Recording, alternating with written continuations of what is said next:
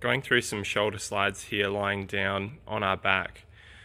We're going to be lying flat, keeping our feet flat on the floor like so. We're going to bring our hands up around the top of our shoulders, just keeping our fingers sort of pointed into the ground like you can see here. So keeping the elbows in line with the shoulders and the hand throughout the exercise, that's the main focus here. And we're going to try and slide the hands up above our head, keeping them in contact with the ground.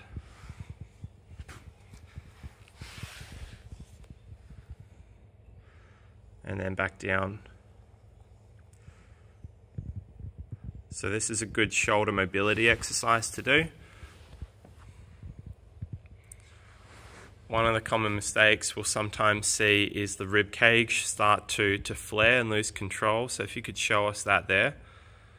So particularly if you're tight through the shoulders, the rib cage will kind of flare up a little bit. So you want to try and stabilize a little bit through the abdominal area and think about breathing out slowly as you stretch your arms above your head.